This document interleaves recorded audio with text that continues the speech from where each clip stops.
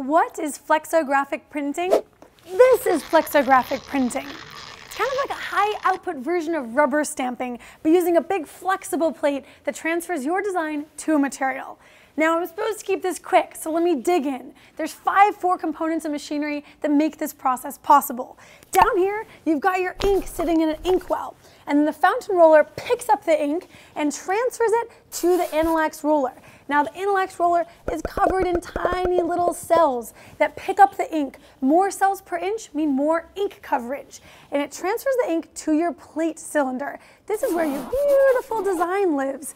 And then your material, let's say a corrugate box, is going right through here, and the impression cylinder is squeezing it against the plate so you get a beautiful print. Now, it's not just for corrugate. You can make all sorts of things with this process, like tape or tissue paper or even awesome craft mailers. So that's flexographic printing.